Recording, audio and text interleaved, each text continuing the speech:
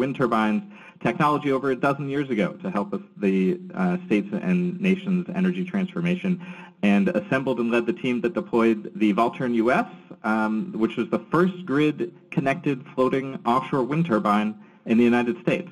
And that technology led to over 40 patents and $150 million of investment with DOE and offshore wind companies. So we're so excited, Dr. Habib Dagher, for you to share your expertise on floating offshore wind turbines with us.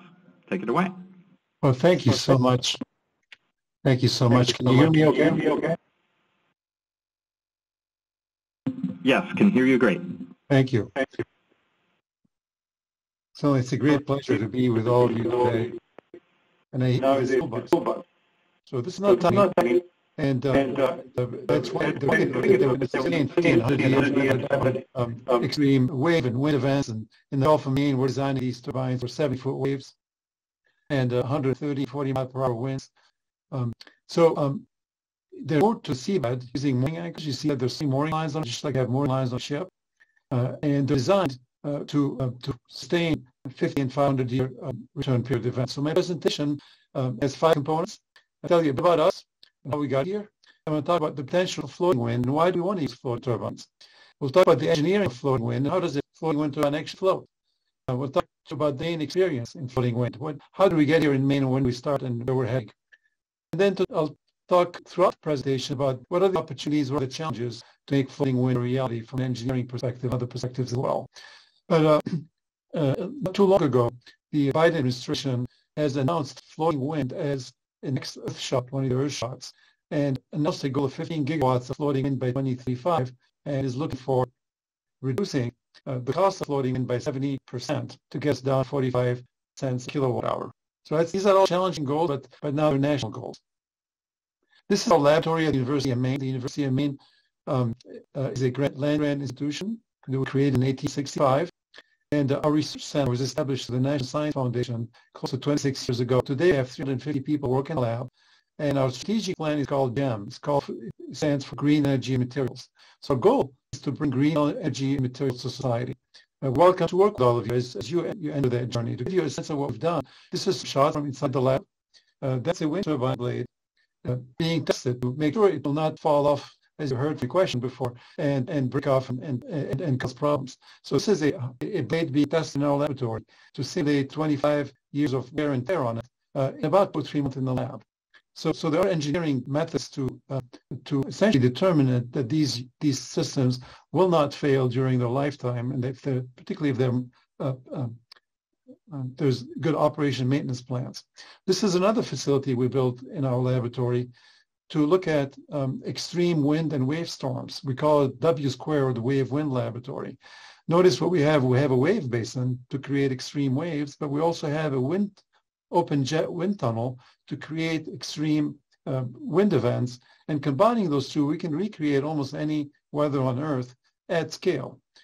You could see a floating wind turbine being tested in our laboratory to ensure that we'll hold up in these extreme events. Here's what the laboratory looks like as it's operating.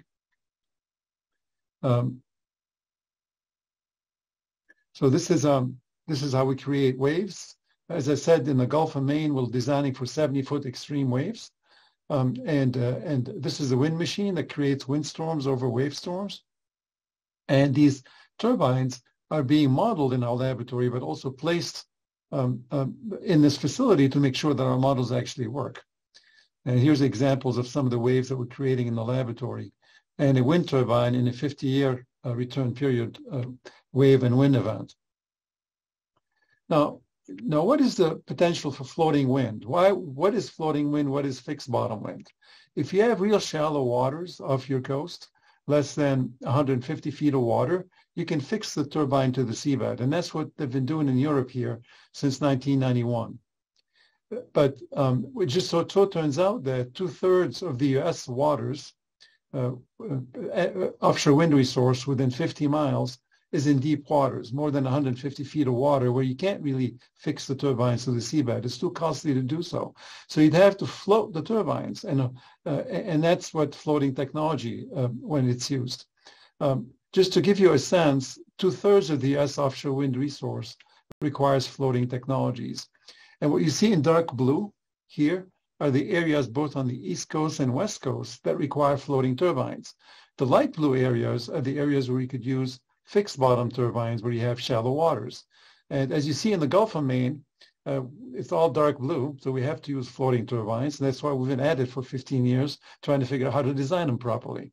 And then, as you know, on the West Coast, there's only one option off California is floating wind. You can't use fixed bottom winds because of the depth of the water off California's coast. So how much offshore wind is there on both coasts of the United States? There's enough offshore wind capacity within 50 miles to power the country 4 times over. And about 70 to 80% of our population lives in coastal states. So it does make sense for us as a nation to embrace floating wind and figure out how to do it cost effectively. One advantage of floating wind is you can use it to minimize impacts on populations, visual impacts, ecological impacts, and human and fisheries impacts. And the reason for that is you can take these turbines almost anywhere within reason. You don't have to put them near the shore where the water is shallow. You can put them 20 or 30 miles offshore or more, and thereby pick areas that would minimize impact on the environment, on the ecology, on the fisheries, on other users of the ocean. You can also minimize offshore construction you can actually build these units dockside like you build the ship and float it out to sea and minimize costs that way. But also typically winds are better farther offshore in most places. And so you can generate more energy by going farther offshore in most places. So that's why we're going to floating wind. Well, on the East Coast of the US, you've heard the mayor say earlier, there's a lot going on. And these are in the Northeast coast, different projects planned right now, but they're pretty much all fixed bottom because we have some shallow waters. But the next generation of offshore turbines will be farther away from shore, both in New Jersey, New York, as well as in Maine, which will require floating turbines. Notice there's a lot of goals out there that have been set. New York has an aggressive goal of 9 gigawatts of floating wind, for example. Now, the US has a goal of 30 gigawatts, and it's going to be mostly fixed bottom wind by 2030. But the Biden administration just announced a goal of 15 gigawatts of floating by 2035. So you would add 30 to 15, you're at 45 gigawatts of announced goals by the US administration right now. Globally, what's going on? Well, globally, there's a lot going on in floating wind as well. There's a global floating wind pipeline as of June of this year of 121 gigawatts. There's a lot of gigawatts out there. That would cost roughly $500 billion to build. So there's a lot going on. The U.S. under this particular study had a goal for the U.S. of 8 gigawatts by 2030, but there's going to be a lot more than that. California alone is looking at 25 gigawatts by 2045. Now, how do you design floating turbines? How do you make sure they actually work? In the majority of countries, we started with doing testing in laboratories, then went and built single turbines of different designs. And in Japan and Europe, they put single turbines out there. After they've learned from a single turbine, they went out there and built arrays of turbines. And there's a bunch of arrays of multiple turbines that float right now that are being built. And you could see some of them out there on this map. And finally, once you build enough arrays and learn from that, then you can go ahead and build larger scale farms. And larger scale farms in the US will likely be starting in 2030 plus. So we have some time between now and then to home in some of these designs and learn from these single and array projects before we scale up. Now, how many different designs of floating turbines out there? I've almost lost track right now. There's so many of them out there. And you can see here different designs of floating turbines. And these designs have different pros and cons each. But they really come in 4 different categories of floating turbines. And the one that we're most interested in Maine is called the semi-submersible, which is the third one from the left. There are designs that are called tension leg platforms. Some of them are called almost like a barge design, if you wish. And finally, the one on the right-hand side is called the spar design. If you have real deep waters near the coast, you could do that. The very first floater off the U.S. of the world coast was a spar design at the time put off the coast of Norway. It's a 2-megawatt machine that uses a spar design. And the way it works is the spar is like a big hollow tube that has a mast at the bottom that keeps it upright. Think of it as taking a bottle of water, emptying the water out and putting some sand at the bottom and putting it in the bathtub. It's going to stand up vertically, and because you have a mast at the very bottom. And this is a very big bottle of water. Essentially, it can go underwater 300 feet and can have a diameter of 25 feet with iron ore at the very bottom to keep it straight up. But in addition to the hull itself, it has 3 mooring lines on it to keep it on station. In other words, if the wind blows, it can't really go too far because it's basically moored to the seabed with 3 mooring lines, just like a ship would be moored. So this design is borrowed from the oil and gas industry, and it's called the spar design. This design that I'm pointing at right now is called the semi-submersible, and it acts like a ship, like a vessel. And this particular one has 3 flotation columns and the towers at the center, and 3 mooring lines. The advantage of the semi-submersible is it'll draft about 25 feet dockside, so you can pull it out of port and tow it to its final location. Whereas the spar design requires 300 plus feet of water, and you're not going to have that at a port facility unless you're in Norway, which is where this design was first tried. Moving on, what are the opportunities and challenges for California? California, as you know, is going to have a lease auction coming right up for 3 different lease areas. That's big. That's going to be the first lease auction in the United States. Congratulations for floating wind. And the California CEC has a goal of 25 gigawatts by 2045. And the Inflation Reduction Act that was passed is going to help a lot to drive the cost down for these technologies. So all of these are real good opportunities. So, but what are the challenges with California? Well, California has deeper waters than any other tests of these floating turbines that's taken place so far in the world. So California has over nearly 1,000 meters or over 3,000 feet of water, depending where you are. That adds cost and risk to these units. When you have long mooring lines that are 3,000 plus feet long, that adds cost, of course, and that adds risk because no one's built anything this big yet, this deep yet.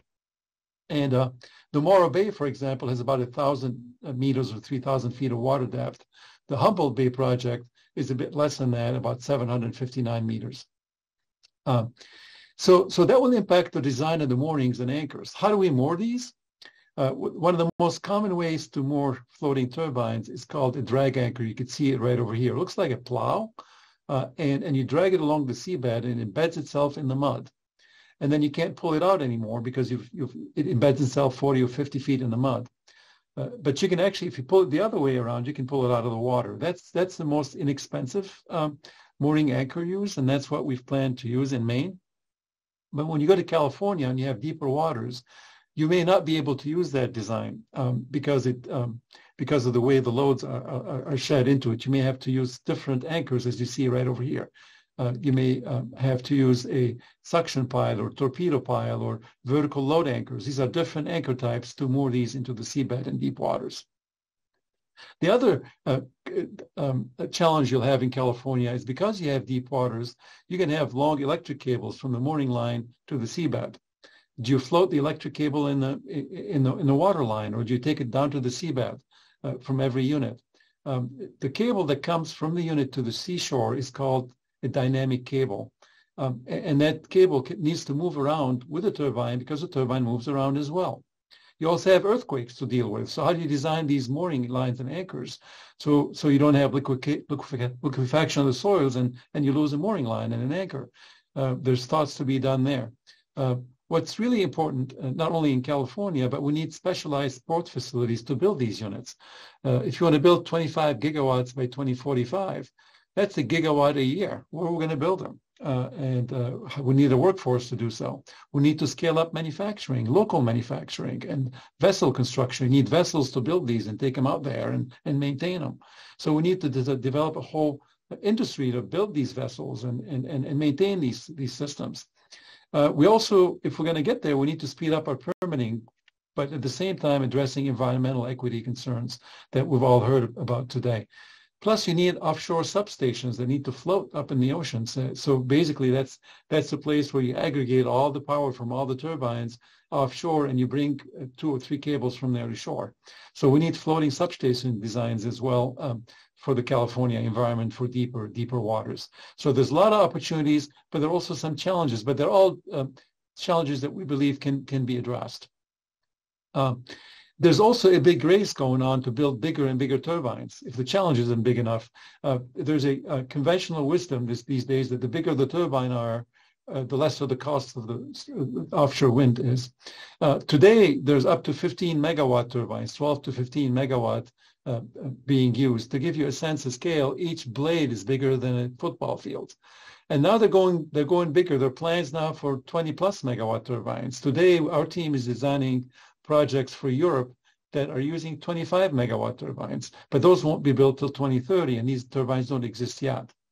But as you increase the size of these turbines, one challenge we have is that we're not industrializing any particular size.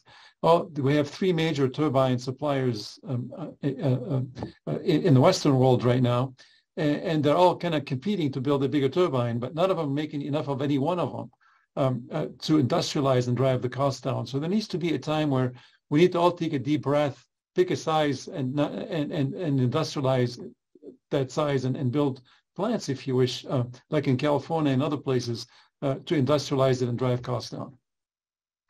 I'm going to turn the picture to Maine a bit. Maine is the most heavily reliant state on heating oil to heat our homes. And that's very polluting, and we send a lot of our costs and energy costs overseas to oil companies to buy oil to heat our homes and to drive our cars. So there's a plan in Maine to electrify heating and transportation, just like you've heard in California. And what we determined is that if we use just 3% of the Gulf of Maine area within 50 miles, we can heat every home and drive every car. We'd use electrical heat pumps to heat homes and use electric cars. And we'd need about 5 gigawatts of offshore wind to electrify heating and transportation in Maine. So we put a plan in Maine called Crawl Before You Walk, Walk Before You Run plan. We call it the 1-10-100 plan. So back in 2013, we deployed the first floating turbine off the US coast. We built it in our lab. It was a 1-to-8 scale version of a bigger unit. In the next 2 years, we're going to start construction of an 11 megawatt full-scale floater. We call it the New England Aquaventus project. In the 26-27 time frame, we're going to build 10 15 megawatt turbines. We call that the Maine Research Array. And these are all, if you wish, crawl before you walk, or and then walk before you run type approaches to reduce the potential for mistakes, to understand the impact on the environment, to develop the supply chain.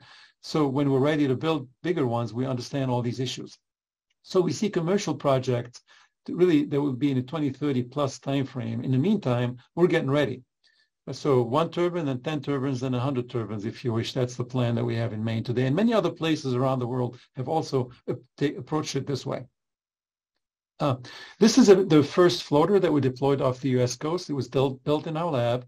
It was made out of concrete because we wanted it to last longer in the water. It was designed for a 100-year life. And but notice, even though it was 1-to-8 scale, it's not tiny. You could see what it looks like with people under it. We built it in our lab and deployed it, towed it out to sea from Brewer, Maine.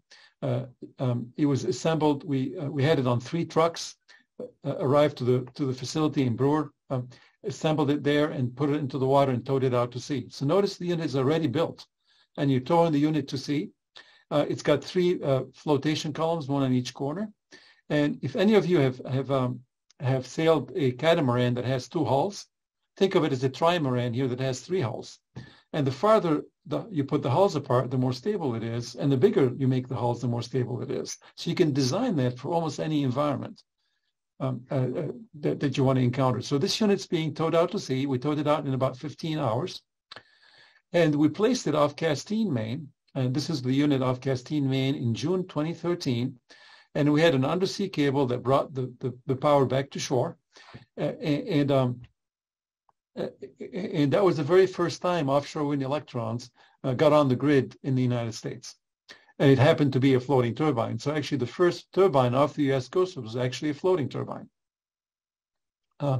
Just to show you, for those of us who are very concerned about how is it going to hold up, this is an extreme storm called Winter Storm Electra on December 15th, 2013.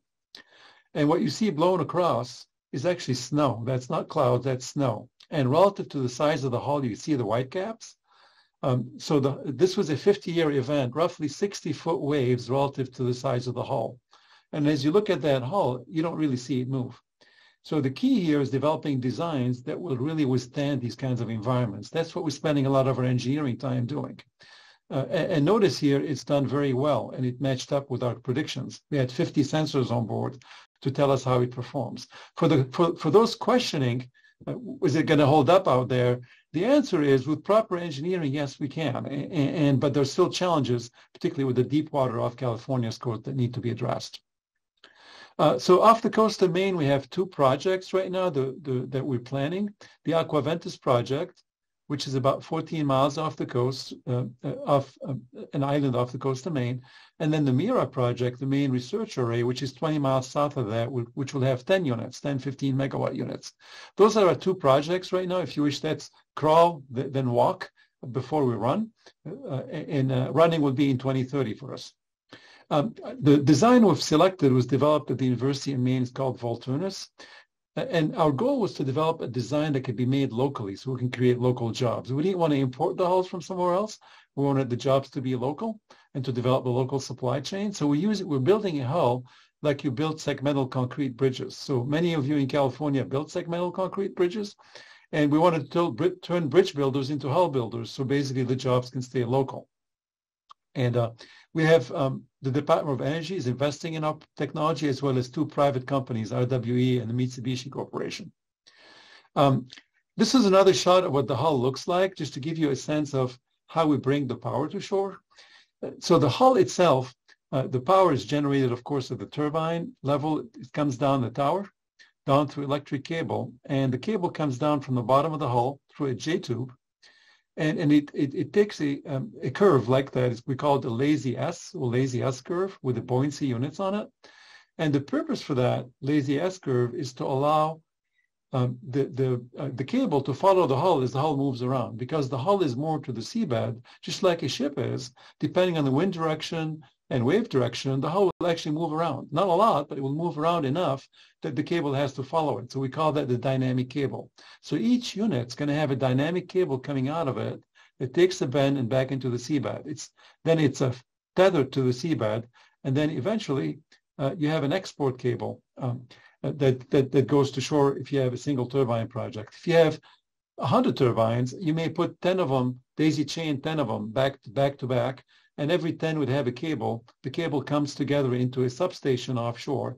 And then from the substation to shore, you might have 2 or 3 cables for redundancy. These are called export cable. This one is called an inner array cable. And the cable that brings the power back to shore, that's 30 miles long, it's called the export cable. Now, the mooring lines, what do they look like? Now, initially, when this industry started, we started using steel chains. And to give you a sense of scale, that's a 6-foot human being. That's one ring of that chain. So these are not very tiny chains.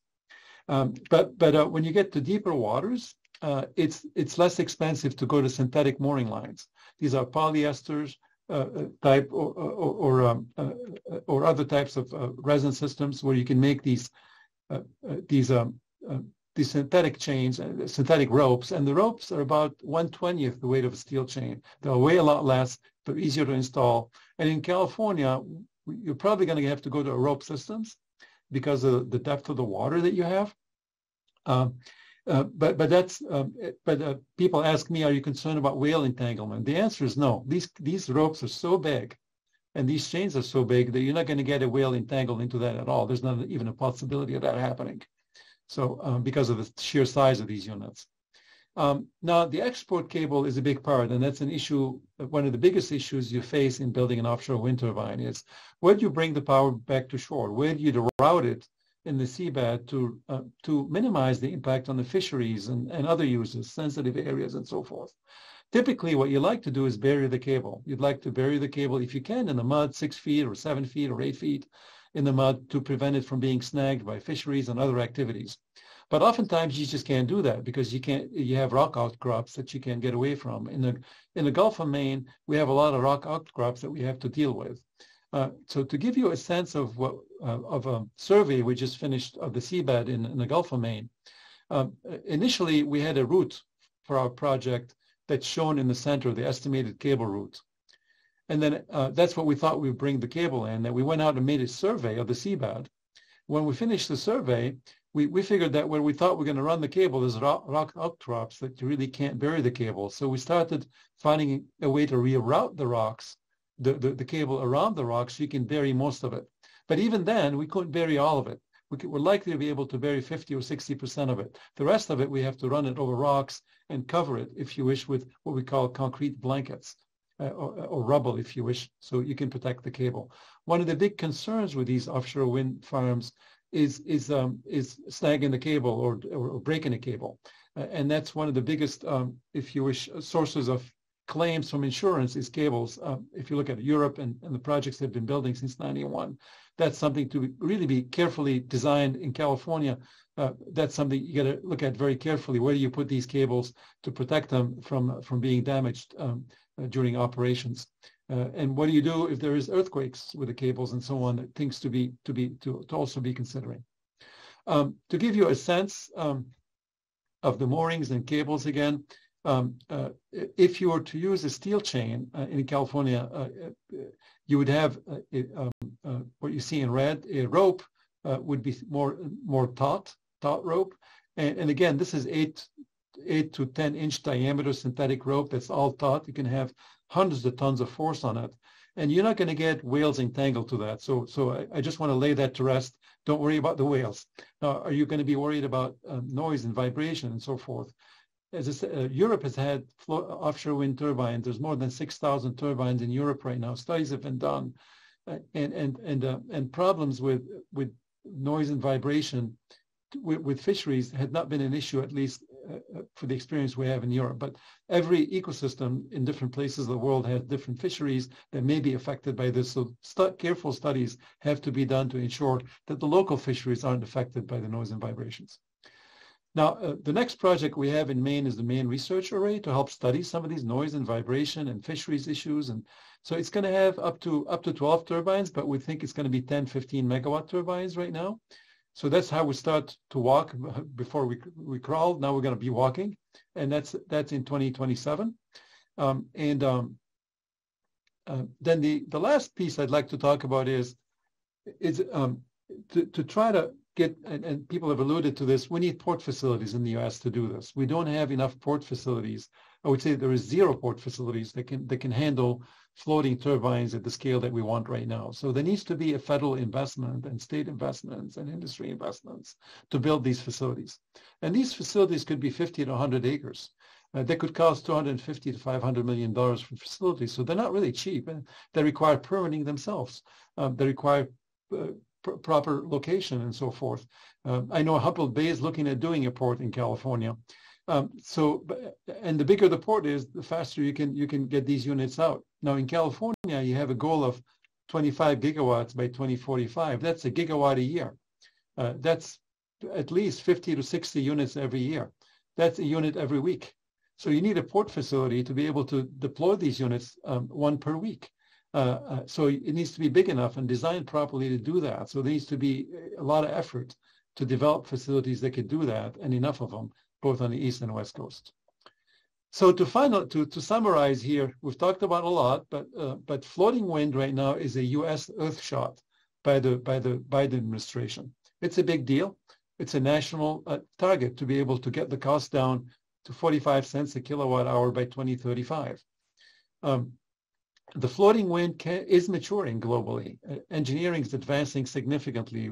A lot of us are doing the 110, 100 plans. Do 1, then do 10, then eventually learn from all that before you start building larger farms. California will benefit from that and will be part of that. 25 gigawatts by 2045 is feasible, but requires significant planning in California. The Inflation Reduction Act you've all heard about is going to be a big plus to drive costs down and incentivize industry. But California has very deep waters. That's going to add costs. 1,000 feet, 3,000 feet of water on the mooring lines and anchors will add cost. It will add risk. Earthquakes will add risk. Offshore substations that will float in 1,000 to 3,000 feet of water, I should say, will also be required to be developed. And dynamic cables to go to those substations will need to be developed. California needs to maximize its local supply chain, the manufacturing infrastructure, training, and jobs. We're all going to need specialized port facilities. We need to make turbines locally to create local jobs. And 25 gigawatts in California is enough to incentivize turbine suppliers to set up shop. So at the scale you're developing in California, you can attract the supply chain to your state. But you also need to produce vessels to build these units and tow them out there and to maintain them. In terms of electrical infrastructure that needs to be developed and thought through very carefully at a statewide level, maybe at a regional level as well, so you can cut costs down. If each project has to bring its own cable to shore, that's going to drive costs up significantly and slow things down. But if there's a statewide plan to develop an offshore grid infrastructure, if you wish, that will drive costs down to the consumer and speed things up. We need to plan for recyclability and reuse. Again, when you build that many units, you're going to have 25 gigawatts. So you might have hundreds of these units out there, and that needs to be maintained and hopefully recycled. And finally, the challenge of permitting that much in such a short time is not a simple challenge either. How do you protect the environment, protect local stakeholders, protect the fisheries, protect indigenous communities, while you also speed up permitting enough so we make a difference with global climate change? So it's a great pleasure to have an opportunity to talk to all of you. You can get my contact information is on the lower right-hand corner.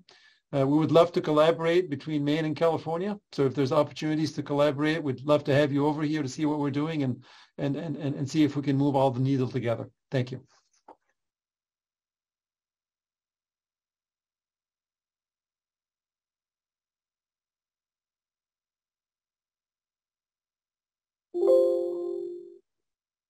We have time for a couple of questions. Does anyone have questions for Dr. Dagher? Okay, I have one question, which is, it seems like Europe has really leapfrogged in terms of getting out technology over 6,000 turbines. We heard from former Assemblyperson Chiu. Curious what your perspective would be on what the United States needs to do to catch up with Europe, so to speak. Yeah, thank you. Yeah, thank you. I've covered some of that in my in the presentation, but the U.S. still has an opportunity to lead in floating technologies, while Europe has done fixed bottom technologies, 6,000 fixed bottom turbines. Floating is still at its infancy in Europe, and that's the future. So we have created, the administration has created an Earthshot. I think the U.S. has an opportunity to lead in the floating space. I think what we need to do is we need to work together. We need to work together on permitting. Permitting slows things down more than anything else. Stakeholder engagement, making sure we all work together. Everybody wins. The fisheries, local communities, and so forth. And technology. We need to move forward on the technology side and keep investing in research and development. But what's really stopping all of us from doing any of this today at any scale is port facilities. So if you think about California wanting to have a port that will put out 1 hull per week, which is what you would need if you wish to get to your 2045 goal, 25 gigawatts by 2045. That port needs to be designed and built and to be financed. And on the East Coast, we have the same issues. We do not have port facilities right now. So there needs to be, as part of the Earthshot that the president has announced, we need to have communication and collaboration between different parts of the government, including the Department of Transportation. We invest in port facilities. Department of Energy, we invest in R&D, and so on and so forth. Department of the Interior, and all of that has to work together. The Earthshot plans on that, and I think we need to go ahead and really make that happen by getting to work together on all those aspects. Well, thank you so much. We really appreciate your very insightful comments. Are excited to continue the conversation with you.